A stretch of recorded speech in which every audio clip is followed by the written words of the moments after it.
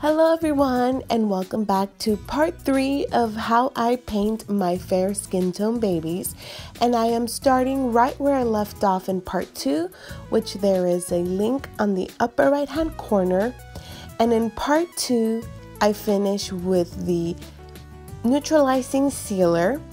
And now I decided that my baby needed a little bit more neutralizing color, so I went ahead and I did a 6 layer of my neutralizing color, and this is what the entire kit looks like after that 6 layer of neutralizing color. So again, we have 5 neutralizing colors, then we have the varnish color layer, and then we have another neutralizing color. Now it is time for creasing, and for creasing I like to mix my own favorite colors, so go ahead and use the creasing color that you love to use. And for this part, I have already posted a video on how I do creasing, so if you guys like to know a little bit more details, go ahead and click on the upper right hand corner.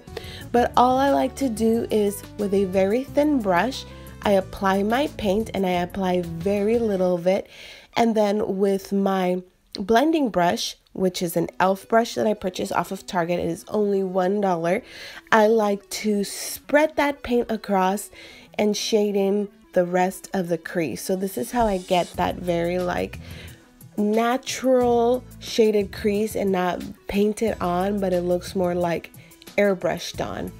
So that is the trick.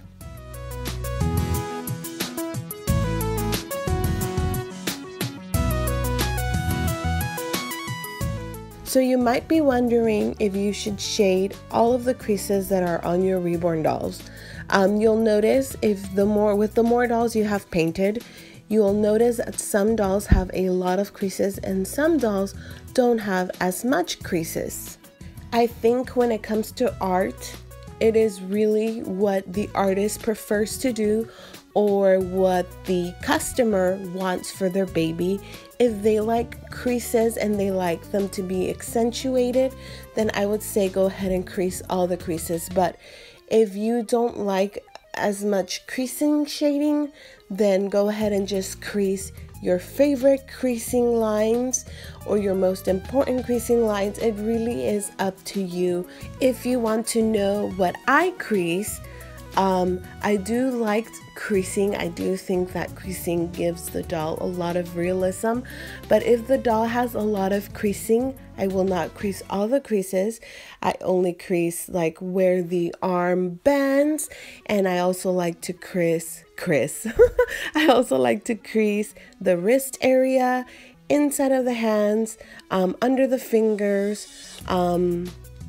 also under the arms. So those are some of the important parts for me.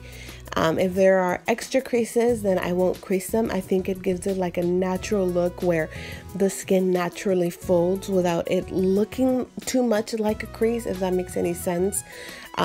So yeah, so that is how I do it. Now for the face, I do like to crease mostly all of the creases. If there are creases on the forehead, I do not crease those, just because with my experience, I've noticed that when I crease the creases, oh my gosh, it looks awful. So if I haven't baked it, I will go ahead and remove it, but now I know not to crease not to crease the forehead. So I also like to crease around the nose, under the nose. Pretty much when it comes to the face, I crease all of the creases.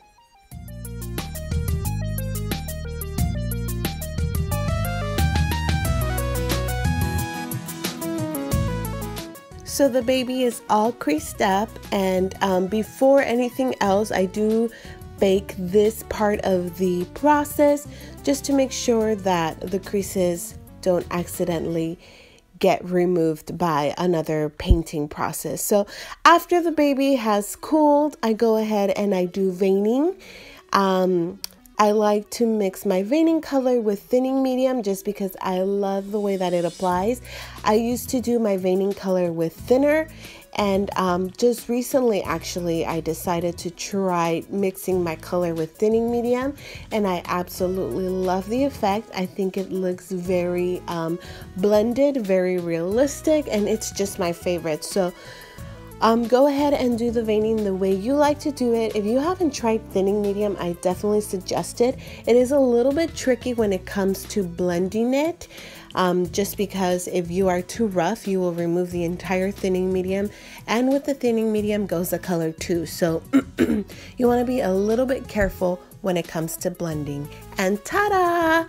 My baby is veined. I do have to vein the torso, but other than that, you do have to bake your kit right away because the thinning medium tends to do something funny over time. So whenever you have thinning medium on your kit, you want to make sure you bake within the first 20 minutes. Don't allow more time to go, because you'll see it will look funny and you will have to try to remove that, and it's just a lot of work and it's a pain. So go ahead and bake within the first 20 minutes.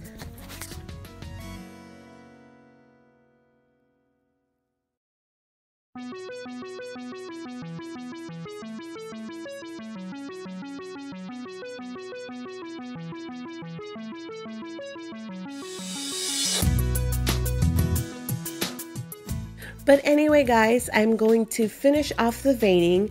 I'm going to be baking, and then you guys will see the next part in my following video. So stay tuned. Please subscribe. Please feel free to comment. If you have any questions, I'm more than happy to answer.